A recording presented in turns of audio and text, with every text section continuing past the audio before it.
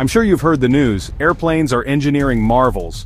But have you ever thought about the details? Let's take flight step by step.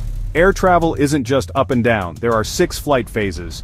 Pre-flight checks and taxiing. Crews prepare the aircraft. Roaring down the runway as takeoff thrust sends planes skyward. Climbing to cruising altitude, engines adjust power and trim. The long cruise where efficiency and stability matter most. Controlled descent. Pilots and automation gently reduce altitude. Final approach and landing, touchdown precision under airport systems. Each phase uses different engine power settings. Wing configurations change, flaps, slats and angles, adjust lift, and pilot techniques, timing and control inputs vary. Balanced weight distribution keeps aircraft steady and controllable.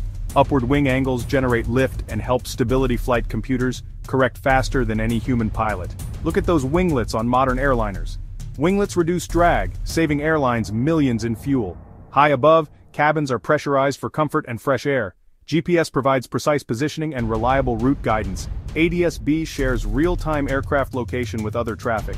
Aviation connects people and places across the globe. It drives trade, tourism and global economic links.